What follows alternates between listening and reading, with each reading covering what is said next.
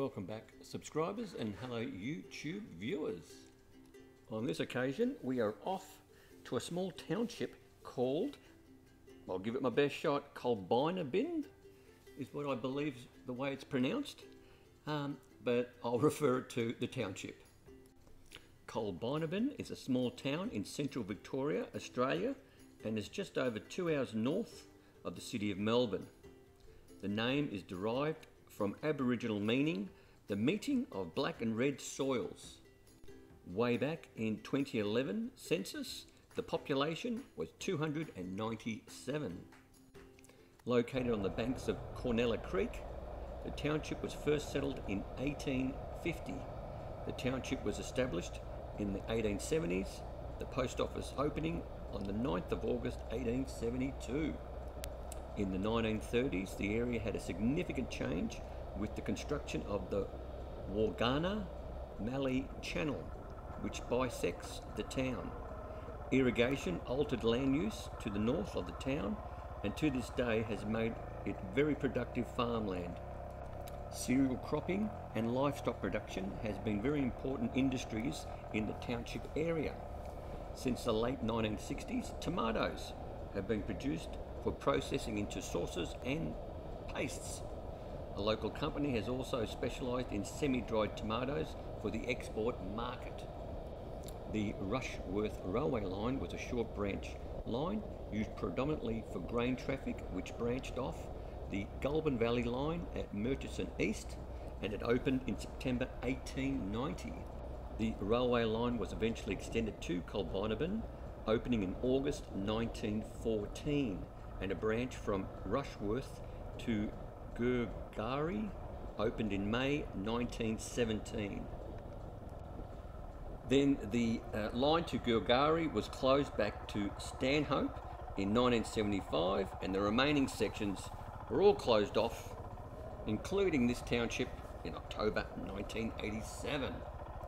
Colbinabbin in recent years has been a boom in wine growing, and a substantial number of vineyards have been established in the area, especially along the Mount Camel range. Now I came along that range, and I can tell you it just goes on for acre after acre after acre of vineyards. And the predominant type of wine they're growing is Shiraz, and it's part of the Heathcote wine region. Now moving on to the Colbinabbin stylo art. It was painted by a Tim Botel in March 2020. Starting from the left to the right, it depicts, number one, the early Colbinabbin farmers' picnic of the late 1800s to the early 1900s. Number two is the train and railway station with grain and fertiliser that was transported from this exact spot. Number three, you'll have the Lulu, the circa 1950 local country fire authority, CFA, fire truck. And finally, number four, the annual tractor pull event in the town that attracted over 22,000 people in the 1980s. So without further ado, let's look at Colbinabbin, and I hope I pronounced that correctly.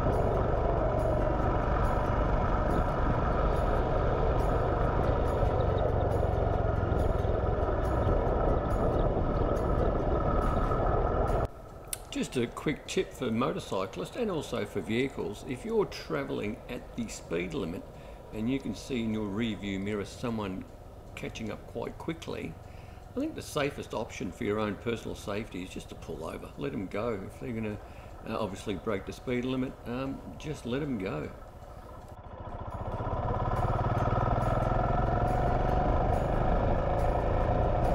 So here we are coming to the end of this video. I hope you enjoyed it, and if you did, by all means give us that thumbs up. Please subscribe, it doesn't cost a cent and it really does help out the channel. But more importantly, stay safe, commute safe, and have a really great day.